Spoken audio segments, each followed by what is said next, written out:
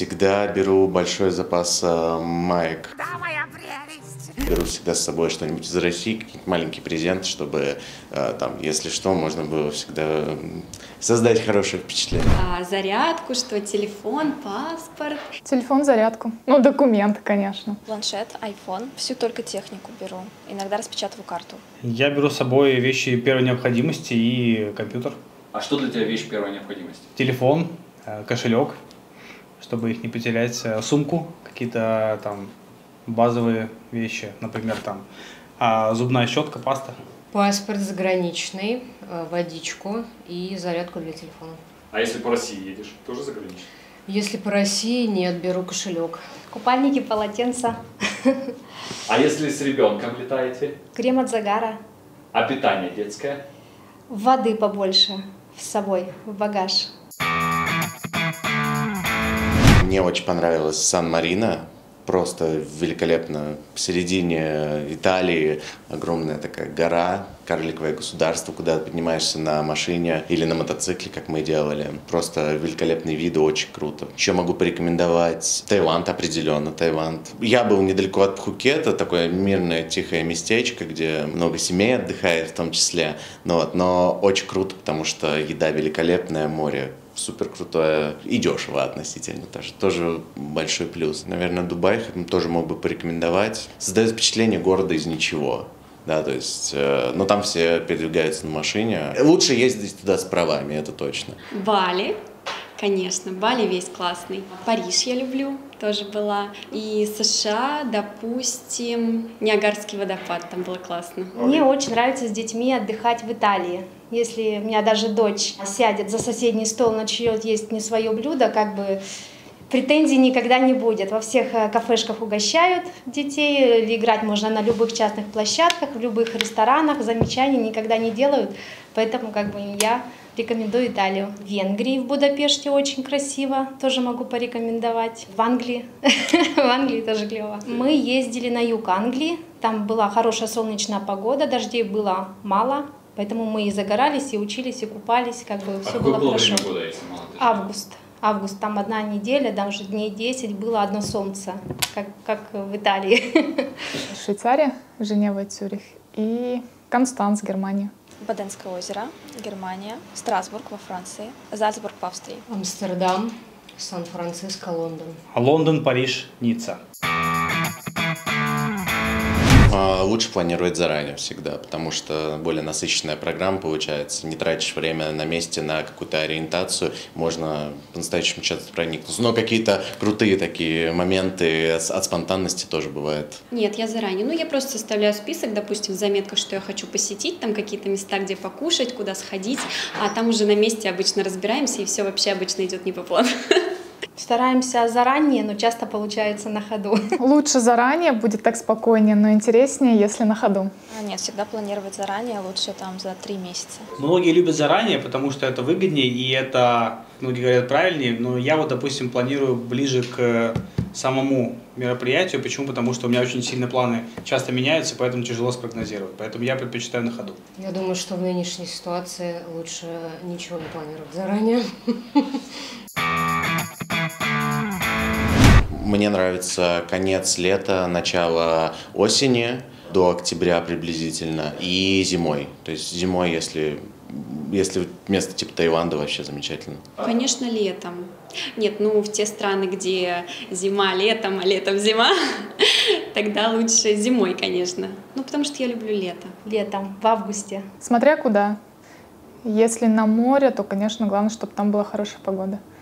Но я чаще всего попадаю осенью. Мне кажется, в августе. Мне больше всего осень нравится.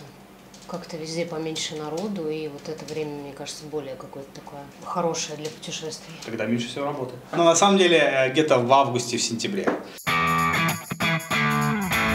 Смотря куда, если отдохнуть на пляже, полежать, да, откиснуть максимально, то тогда дней 10 мне больше уже начинает надоедать. Если если поездка, допустим, по нескольким странам, ну там евротрип какой-то, то 2 недели, 3 недели спокойно я выдерживаю, очень комфортно. Ну, точно не маленькое количество дней, то есть за 3 дня это только адаптация, еще на 3-й день только понимаешь уже, где ты находишься, что не дома, вот. Ну, оптимальное, конечно, 2 недели, это оптимальное, а идеальное месяца в 4. 2-3 недели. 2 недели. Ну, если это Америка, то лучше на 2 недели ехать как минимум. Если Лондон, ну, неделька, я думаю, чтобы посмотреть такие самые места хорошие. Неделя, 1,5-2 максимум, я думаю, вполне нормально.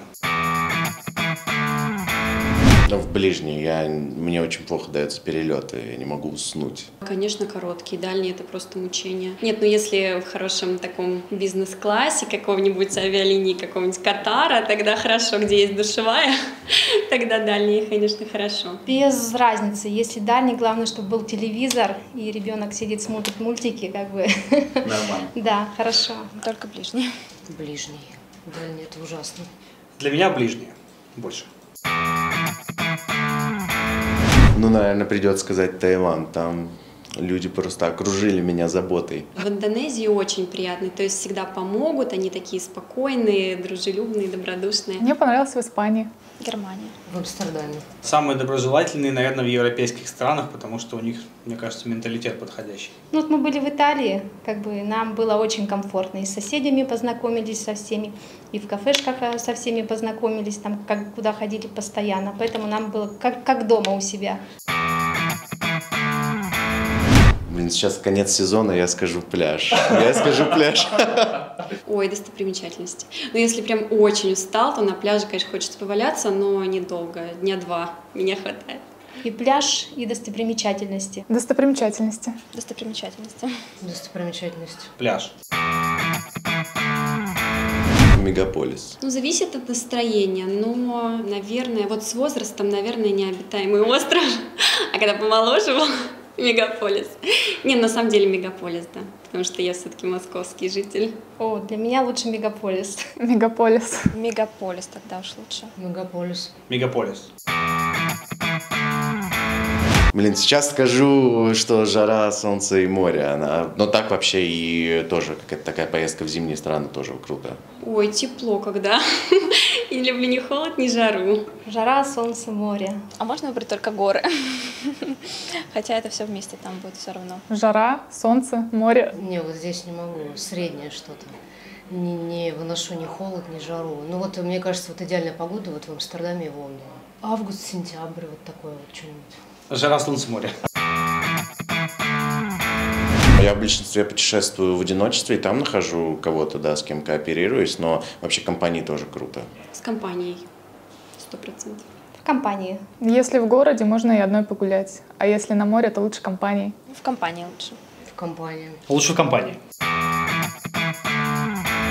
Я бы сказал, самостоятельно бронировать, выходит дешевле. Ну, если только чартерный рейс какой-то не идет, так можно сэкономить. Ой, я люблю все сама. Но когда, если там большая семья, конечно, удобнее путевку и не париться. Я всегда самостоятельно все бронирую, отель оплачиваю на месте. Я всегда делаю самостоятельно. Я выбираю самостоятельное бронирование. Самостоятельно. Вообще, смотря куда ехать, наверное, лучше все включено, чтобы не заморачиваться.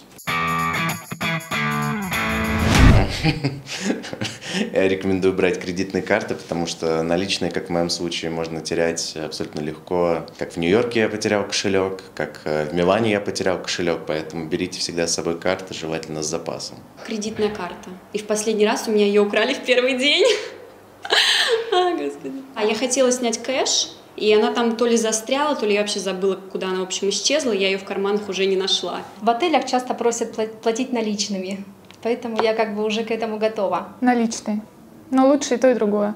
Главное распределить их по разным карманам и сумкам. Но я думаю, что больше наличных. Ну и карту тоже надо иметь. Точно карта. Я думаю, что кредитная карта, наверное, больше. Ну, если ее, конечно, не заблокируют, потому что когда куда-то едешь, у меня один раз такое было, из-за перевода большого заблокировали карту, и тут как бы... Кредитка. Сейчас точно кредитка. не доплачиваю и пользуюсь личным. Собственным полотенцем на последний раз в Сочи все было в камнях, поэтому пришлось платить. Обычно на песочке я люблю на полотенце. Свое полотенце часто, потому что ребенка не заставишь лежать на лежаке. Вот, поэтому смысла нет его брать. Да, прям со своим полотенцем. Скорее доплачу. Доплачу за лежак. Я бы заплатил. Заранее иметь все копии всех документов с собой, деньги, всякие карты в разных местах носить, чтобы, не дай бог, не украли. Это очень, очень важно. Стараться максимально проникнуться той страной, куда ты едешь. Так, ну собрать чемодан заранее это нереально. Хотя бы проверить дату вылета, чтобы точно ее помнить. Составить хотя бы ориентировочный список мест, которые ты хочешь посетить, чтобы в первый день вообще понять, куда идти, чтобы не остаться спать в отеле, потому что обычно так бывает, когда нету плана. Ну, продумать, да, что тебе вообще понадобится с собой, чего у тебя нету, чтобы точно это купить, чтобы у тебя это было. Ну, хотя бы примерно подготовить какие-то вещи, чтобы в последнюю ночь не носиться, не собирать чемодан. И самое главное собраться заранее, за день, наверное, начать собираться, чтобы в последний момент не забыть половину вещей. Крем для загара, чтобы не бегать, потом не искать. Летние шорты, майки побольше. Собирать чемодан заранее, а не перед самолетом. Бронировать все заранее, а не в аэропорту, когда приземлился. Просто быть готовыми ко всему. Но распланировать все заранее, это у нас уже было как один из пунктов. Затем распечатать карту обязательно, если не будет интернета. Взять с собой пауэрбанк, если вдруг не будет места, где ты можешь зарядить телефон. Это, наверное, такие основные моменты. Все остальное человек сам не забудет, я надеюсь. Ну, смотреть за своими вещами ценными, не оставлять их нигде, чтобы их куда-нибудь не унесли. Потому что оказаться без паспорта за границей – это не очень. Взять несколько карточек, потому что наличные это неудобно, а одна карта ее заблокирует, это будет ужасно. Ну, чтобы были, в общем, деньги всегда в случае чего. И не ехать одному, потому что, одному это прям не очень, особенно девушкам. Я думаю, что заранее запланировать все свои действия, то есть какой-то schedule, да, сообщить об этом коллегам, знакомым, чтобы знали, да, и, в принципе, все.